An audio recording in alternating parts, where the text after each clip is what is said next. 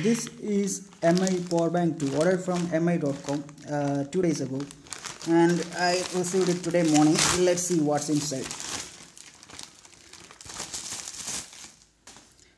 This is the box. This is version 2 MI Power Bank version 2, 20,000 mAh battery capacity, full charge MI5 5 times, iPhone 7 7.5 times, and iPad mini 2 times, lithium polymer battery, two-way quick charge, anti-slip and scratch. I have version 1 of this device, purchased in August 2016. It is still working fine, no problems. So this is the second one. I purchased from mi.com in their website.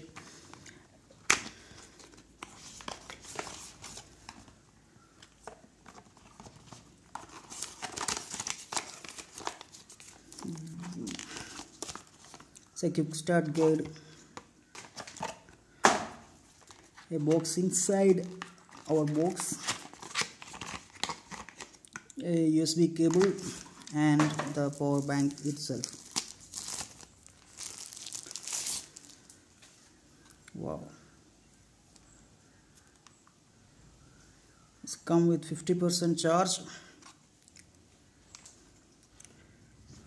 The main difference between MI Power Bank 1 and 2 is this: the new version 2 support low power mode. That means in version 1 you cannot charge your smart devices like smart band like this, or your USB headsets, Bluetooth headsets, etc. But when you click this power button 2 times, it will switch to low power mode, so you can charge those devices.